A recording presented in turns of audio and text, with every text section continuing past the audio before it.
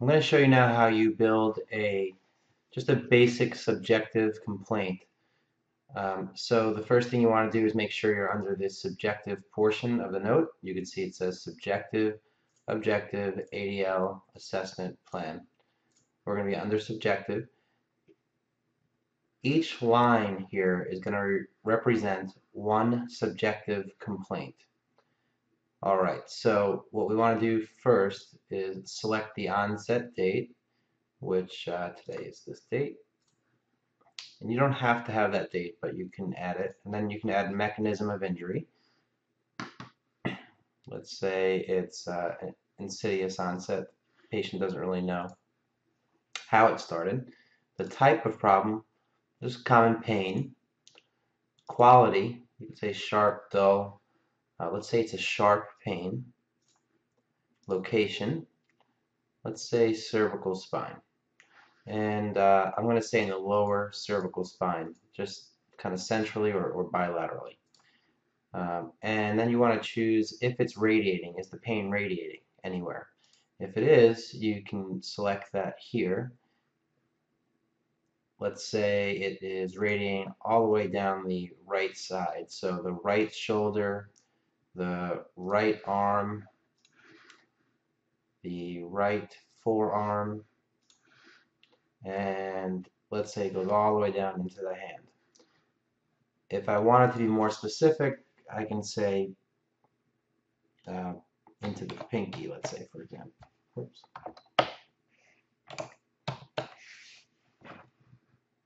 And I'm typing that in this field up here.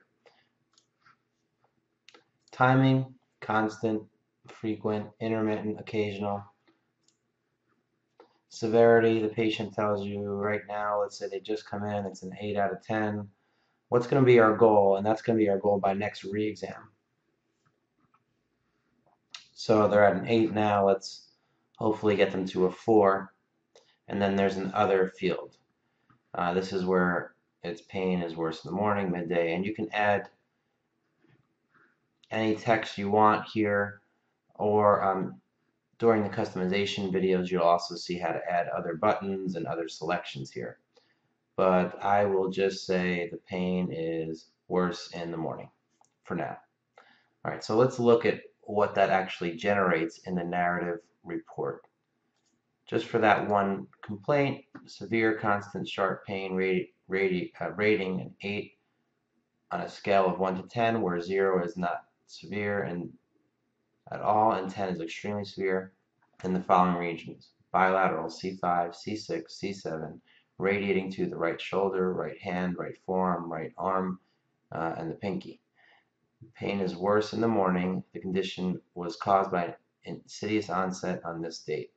You'll also notice that under the plan section of your note, our plan is going to be to reduce the pain from an 8 in that area to a 4 by the next reevaluation. So that's what the subjective shows in the narrative report, just by building that out. Now, you only really have to build this out on your first visit, and then the next time the patient comes in, this will already be here. I'll go over in other videos how you can use macros to make this process a lot faster. But if you needed to build out one complaint, there it is. The benefit of having things like this too, broken down into boxes, is that you can quickly read what's going on with this patient the next time. As you get used to the shorthand here, or the abbreviations, you'll be able to quickly assess what's happening with the patient or what they had last time, and then make incremental improvements as the patient lets you know things are changing with them. In other systems, it becomes very difficult because you have to read a narrative report first, and then if you want to change it, a lot of times you'll have to remove an entire sentence just to make one little change. With this, on a touchscreen, you can simply touch the 8 and reduce it to, let's say, a 6 on the next visit. Now that shows improvement, and in other systems, that's a lot of times that's the only improvement you can show. But in this case, I have a lot of different options. I can change the sharp; it's not sharp anymore. I can change the locations where it might be decreasing in the area where the pain is actually happening. I can change where it's radiating to, how frequent it is, could be intermittent. That all shows improvement over time. And just by doing that, a patient comes in, you can quickly touch the button, update the finding, and the narrative will automatically update with you for you. And in this case, you don't actually have to read the narrative at all. So it makes things a lot faster at the table to make very quick updates to the patient's findings without having to read narrative or redo an entire note. Now, just a reminder, just something I covered, in any one of these buttons that you click, you'll see that there is a custom field, just like I added the pinky there. There is a custom field. Also, in this field up here, this is going to be, I'll show you where this adds. This will add to the end of the entire subjective section. So you can have, let's say, multiple problems listed out. Those will all list first, and then this will go to the end of the subjective section for that patient. So a patient could tell you one day they had a slip and fall, and maybe you just want to document that real quick at the end of the subjective section. And so that's where that field comes in very handy.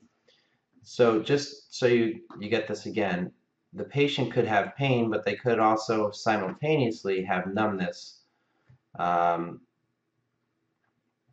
a different location. You know, also, let's say the left hand, for example. And the severity, let's say, is an 8 as well. It's not radiating, the timing is constant. Our goal is to get it to a 4. Same thing. So, and the narrative updates that as well. And you can see each separate problem. And again, that test information goes to the end there. Okay, so I hope that sums things up for you. It's a quick view of how the subjective section works. Hope that works for you. There'll be other videos. We'll go over the objective, the ADL assessment and plan separately. We'll also go over how to use macros and the XDoc feature. In addition to that, I'll definitely show you a customization, so showing you how you can customize every one of these buttons.